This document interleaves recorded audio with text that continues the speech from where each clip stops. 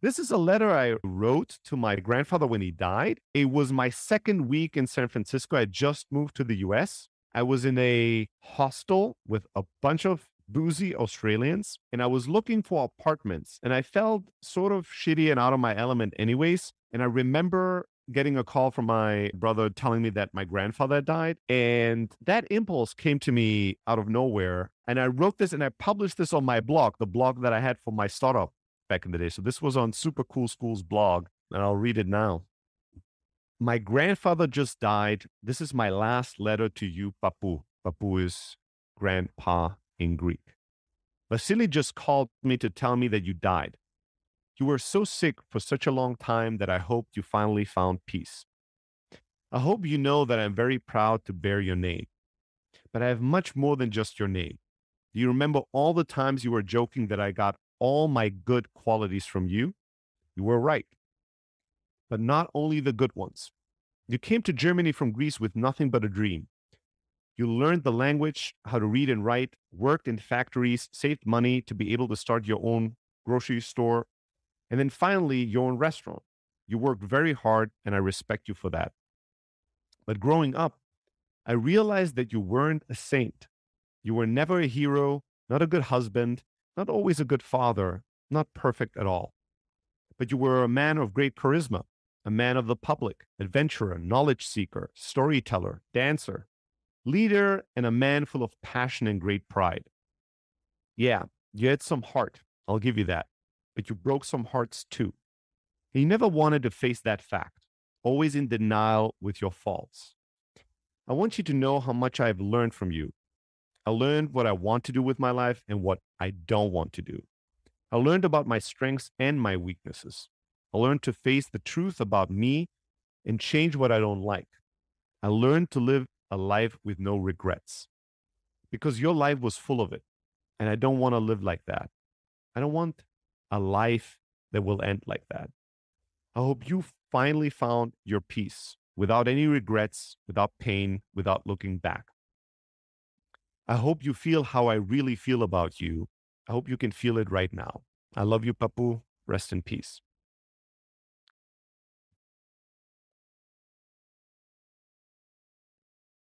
So looking back at this was in 2007. The biggest thing that stands out to me is the part about regret because I really loved and admired my grandfather. And more so, I don't even know if I admired him that much, but I always felt his admiration for me. I was always his favorite. Now, I had his name. I think he had 5 grandchildren, and I was by far his favorite. I was not the only one that had his name, but that helped, being his namesake. What helped on top was that I had some of his qualities. I was kind of loud and confident, and people would tell him that I come after him, and that gave him great pleasure. And I know that he was always talking about me with great reverence and pride, and he was always telling me that I'm gonna do great things in life, and that he wants to live long enough to see all that happen. And I know my mom told me many times when I left to the US, the last couple of weeks of his life, he told her many times, I'm going too soon. I'm not gonna see everything this child is gonna do. Right? He's gonna do great things, and I wish I could see all of them. Right? I'm not gonna be around to see all of them.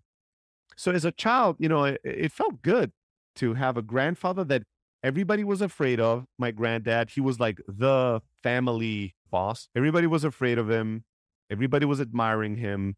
And he was looking at me going, you're going to be the one, right? That was nice. But I also know the last couple of years of his life when he was battling cancer and he lived with us, with my mother and us, I felt that many, many, many times I could see his regret for life. He had many regrets for the choices he had made, for some of the things he had done. And my grandfather was not okay that his life was over. Like my grandfather would have sold his soul to the devil. He would have sold all our souls. He'd be like, 5 grandchildren will go to hell, but I can be 20 again. All right, where do I sign? Right? That's too good of a deal to pass on. My grandfather so wished he could be 20 again. He was like, oh my God, I wish I could be young. But he was really not at peace with his age. He was not at peace that he couldn't be chasing skirts, right? He would see like young, attractive, sexy women and look at us and go, just shake his head and go, if I was 20, I would not own a single piece of underwear, right? Just like it's a waste of time. And just regret that he was not young and could like go on great adventures and do all kinds of crazy shit. Um, but also my grandfather accomplished a lot, but my sense was that lived a life still a significant amount below his potential because he also fucked up a lot, right? So he would make a lot of money, but then spend it on stupid shit or invest in things that all didn't turn out well. He was somebody that wasn't faithful to my grandmother, was kind of known in the village as a playboy, but was always telling himself that nobody knows of any of this because in public he was always pretending he's like the most family man ever. And he thought he's so clever, nobody ever noticed. And one day, I remember he was telling my mom a whole story about this father that cheated on his wife and how the whole village knows about it. He was giving a whole speech of like, how could you do this? Everybody knows, shame, this, that, and the other. And my mom looked at him and went, is the problem that people found out or that he did it? And the way my mom said it sent a clear message to my grandfather. And if you could have seen him getting stopped at his tracks, he was giving this big speech, and then he turned from like this big man to like a little mouse that was put in his place. He just went like la da da da da and just sat down, and didn't say anything for the rest of the night. Because you could tell he was like, oh, okay. Fuck. My daughter knows. My mom was like, do you think we're all dumb? Everybody knew. Like, do you think you're that smart? Apparently he thought so. And there are moments with my grandmother, I remember. My grandmother, unfortunately, also battled cancer in the last couple of years of her life, and she also lived with us through those times. And I remember my grandfather at times wanting to be sweet to her because he had love for her. Like, they had lived the whole life together and raised family and all that. And whenever he tried to be sweet to her, she would reject him. Like, she would reject that. And there was kind of a weird dynamic between the two of them where I think she was very bitter because she had known her whole life that, he was traveling around and doing all kinds of naughty business and then coming back pretending he's like the best husband ever and needs awards. And she was not a woman to leave him. So she just like internalized and kind of went cold. But I remember most vividly in his last year of living with us and being alive, regret. Like that's the kind of tonally, that was the tone I was picking up from him. Just a lot of regret.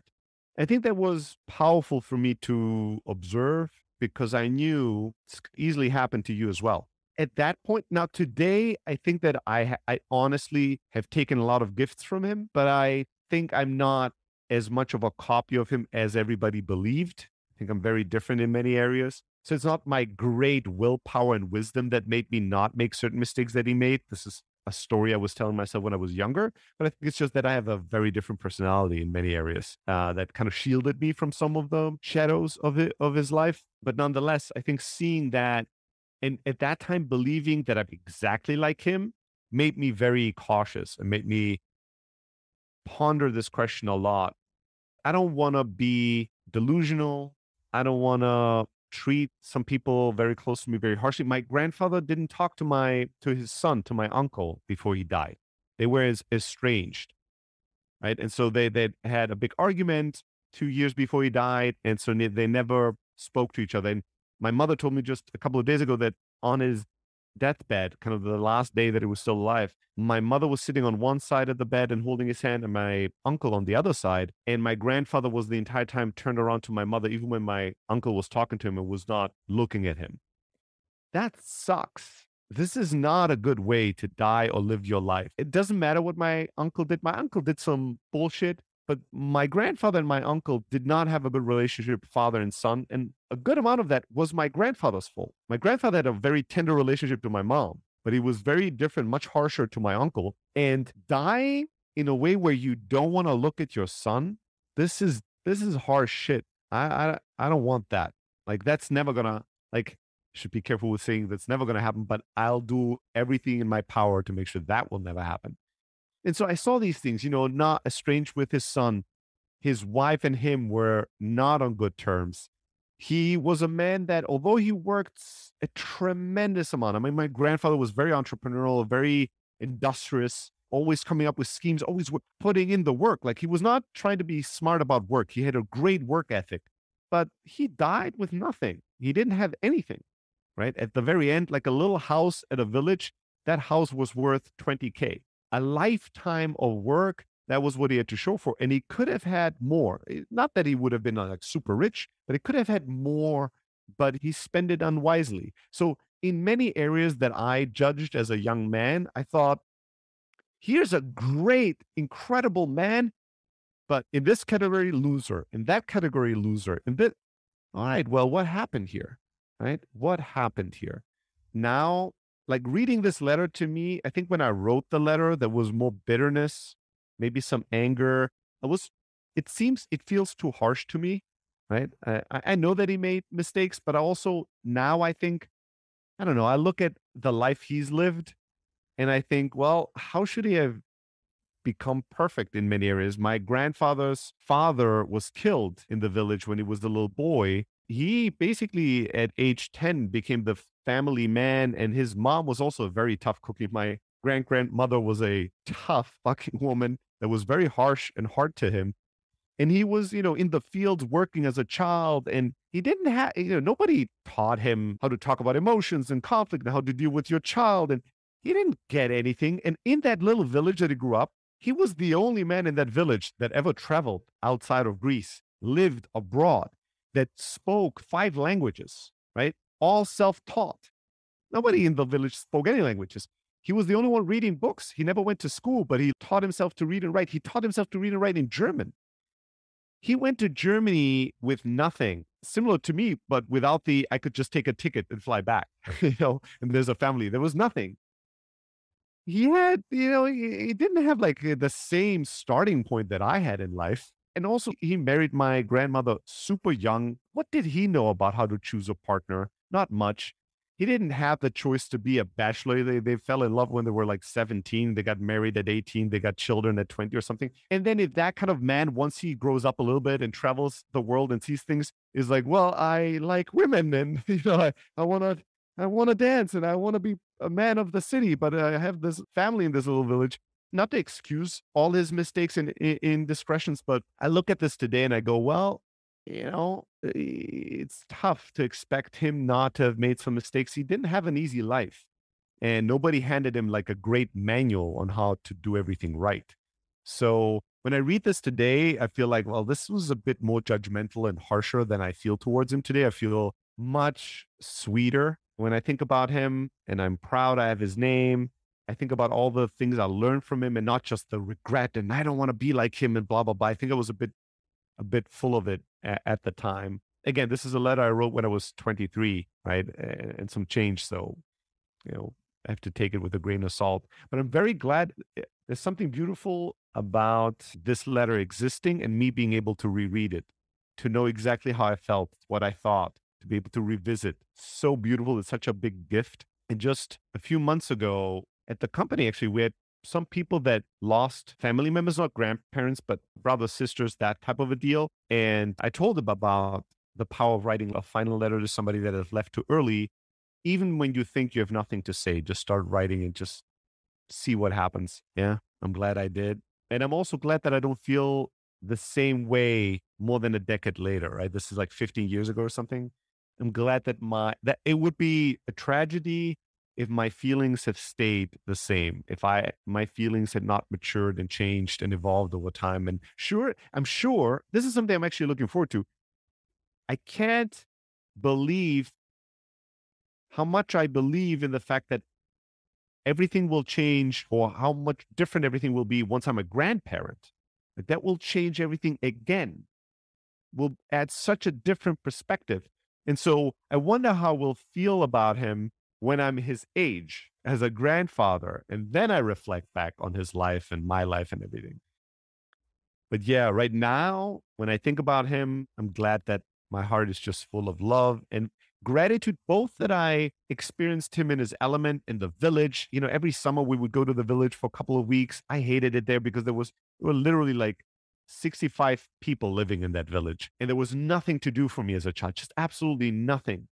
But now I treasure these summers so much. Seeing my grandfather in the village in his element and being in the fields and in the nature in the small rural Greek village. That's such a powerful experience. I can't buy that today. And I'm very grateful that I experienced and lived with my grandfather and my grandmother in their final years battling old age and cancer, and seeing that and being there for them and caring for them. The lessons you learn about life when you see your grandparents die and you see them age and you see how they are and what struggles they have, that's incredible education about life and death and about the final stages of life that I wouldn't want to miss for the world. I'm like, if I didn't have those experiences, old age and sickness in family would be a black box, right? That I have like no frame of reference towards. And I learned a lot about how both beautiful and difficult those years are, how in old age, grandparents and parents turn into children. Like they first you have children and then your children have you, right? Like when you're in really old age, you turn into a little child, first physically and eventually mentally as well, a little bit. You act out like a little child at some point. I feel I have a very different outlook on those years. Hopefully, they're still ahead of us with my mother, right? Like how I want to be with her, where I want her to be, how I think about exposing my children to my mother during her last years. I would not know anything about this. A good friend of ours, Sofian, just half a year ago, his grandmother died, and she was very sick and had dementia eventually and all that. And he spent, while she was still living at home, I think once or twice a week, he would go to his grandma because she needed somebody to take care of her. And he experienced this, like having to help somebody go to the bathroom, having to help somebody clean up after themselves, putting them to bed. And then in the last 2 weeks before she died, she was at the hospital and he would go every night. And he experienced her not recognizing him, her being confused, like her last struggles with life and death. And we had many conversations during that time of how impactful those experiences are and how, although they are hard, there's a real blessing and sweetness that you can take from that. The real gratitude for being able to having experienced those days with somebody that's that important. Um, yeah. What was the closest moment that you can recall with your grandfather, kind of the years before him passing away? That's a good question. There were a couple of moments that popped up. I almost feel like rejecting them all because none of them fits into the question perfectly, but I'll share the ones that popped up to me. One, this was 4 years before he died. So this was just when was he sick already? I think he was living with us at the time. He might have gone through first chemo and then had recovered and felt really good, but was still living with us. He went to the US the very first time to visit a cousin of his favorite cousin in Chicago. He went there with a lot of encouragement from us. We bought the ticket. It was a life dream of his to some degree to visit America. And so he went to Chicago and he spent 2 weeks with his cousin, and they went to Las Vegas, and his cousin showed him around. When my grandfather came back, he was the biggest fan of America. Like he was so impressed by everything and constantly talking about it. And I remember one night, my grandfather always had like these nice shirts, and he would always have all these little note, notes, pieces of notes in his shirt pocket, because anytime he would hear a word that he didn't understand in German, he would write it down if it was outside or in a coffee shop or somewhere. And then he would come and ask what the word is and write it down. Or if he heard somebody say something particularly smart or a joke, my grandfather was a great joke teller. So he would always write down, he always had notes with him. Still, And I remember him taking out a piece of paper and reading out a word. I don't remember which word it was. There was an English word that he'd written down in the US and asking me about it. And he's like, I'm trying to fit it with the Greek word, but it seems like none of the Greek words really make sense here. And like we talked a little bit about it. And then I remember my grandfather looking at me and my mom and turning into a 11-year-old boy, and with an innocence and a sweetness, he asked us very shyly, like, do you guys think that with 86 one could learn English? You know? It was like he had this hope, but also the heartbreak that he thought, I want to learn English, but I think I'm too old. And then he looked at us and he was like, you guys think that at Oh my 86 god. one could still learn English? And I think my mom and I don't even remember what we said, to be honest. I think we said, yeah, why not? And it might take a while and whatever. But I remember thinking, this motherfucker, this is a bad man here. Like, this guy wants to learn. He was always thirsting for knowledge. So I'm like, he wants to learn so much. He speaks already so many languages. He's so old. He's sick, but he's like, could I learn English? Is this still possible? I remember feeling a great tenderness towards him Yeah. in that moment. Another thing that popped up was, this was a couple of years before, but it was probably the most proud I've ever seen my grandfather towards me. So my grandmother had a much harder time in her last year before dying. She suffered more. She was more in pain, let's say it that way. And my grandmother was incredibly religious. And so I remember that for her last year of being alive, every night I would go into a room and I would read out of let's call it a Bible. Like, it was kind of a book with psalms and prayers, and I would read with her.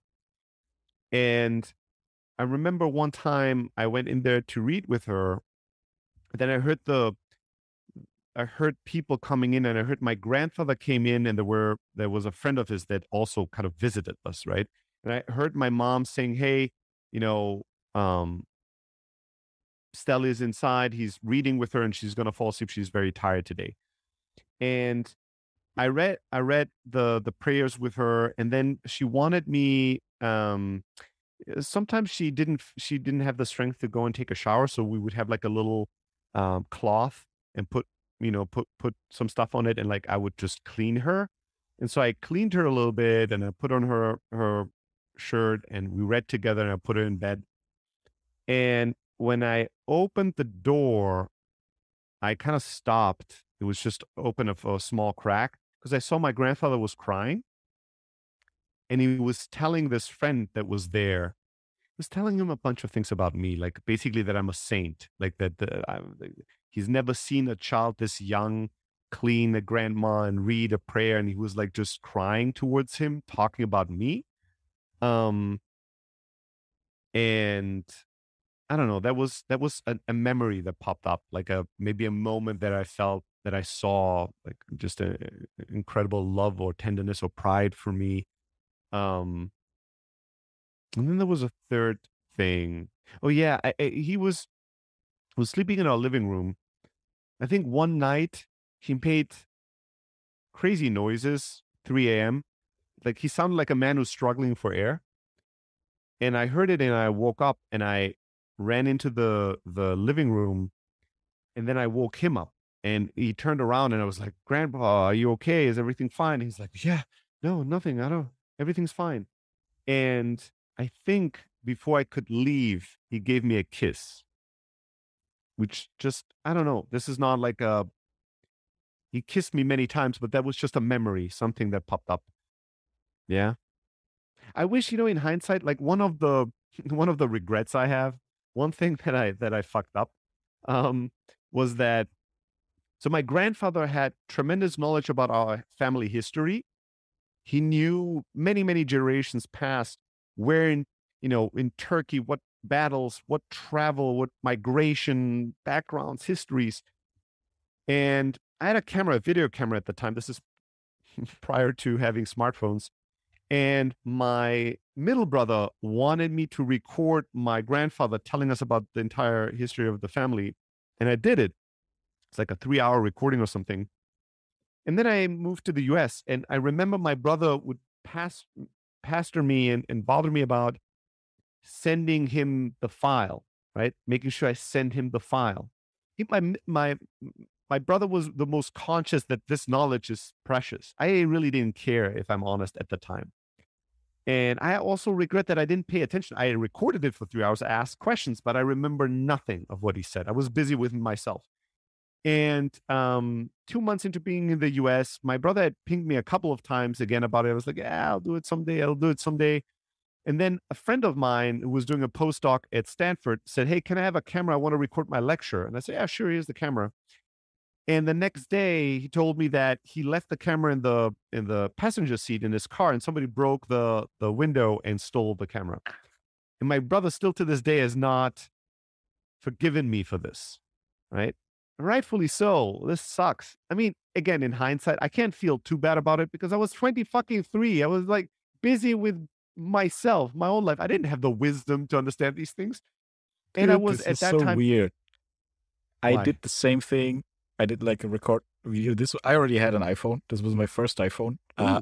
And I recorded a video of my grandma talking about kind of her history, the family history, and went back and this, I had just gotten this iPhone. Things weren't synced with the cloud yet and all of that. Go back to Bangkok, go to party in this nightclub, and my phone was stolen. The video. Wow. That's crazy. I I didn't know that story. That is crazy. Yeah. I don't know what the world universe wants to teach us here, but Yeah. now I think just a few months ago I saw somebody tweet, "I just spent 2 hours with my mother on Zoom recording her life story and our family's life story. This is something you should do with all your family members. You could just easily record it. It's instantly in the crowd. It's Zoom. Everybody can use it. Do it." And I thought, that's brilliant. And so I want to do this with my aunts. I want to do this with my mother. And now we do have the cloud. So, like, this is not that difficult of a gig to safe and secure forever. So I definitely want to tackle this project. But yeah, I have a bit, I mean, the stories that he shared with us are gone now, right? Like nobody knows these stories. My mom doesn't remember most of this. It's so difficult to appreciate the value of your roots, of your family tree, of the history of your family. I think we Especially talked when about you're this. young, you're kind of like I Yes. was totally like, whatever, fuck this shit, right? I don't care. I can make my own. I was telling this to Sofian. When you're young, all I wanted to do was I didn't want to be connected to anything. I Yeah, wanted to. exactly. I'm gonna become my Exactly. own thing. I want to be my rocket ship that goes to the stars. And who Yeah. cares about my ancestry and all that shit? Yeah. All that seemed like baggage that holds me back. Don't Yeah. tell me I'm just like this person and that person and we are this way as a family. I don't want to hear that. I want to define myself completely disconnected. I want to fly into the sky on my own. And as you age, you start seeing that, yeah, there is a part of life that is a self definition and you can evolve. You don't have to be the history of your family, but there's also roots that we have. And those roots are not just limiting, those roots are also nurturing, right? And knowing who your family is, knowing your ancestry, knowing your roots and appreciating them and connecting with them is something that can give you so much fulfillment and groundedness. You can't just be pie in the sky. You need a balance between the two, but it takes age to understand this. How could you know? It takes some living to understand certain things.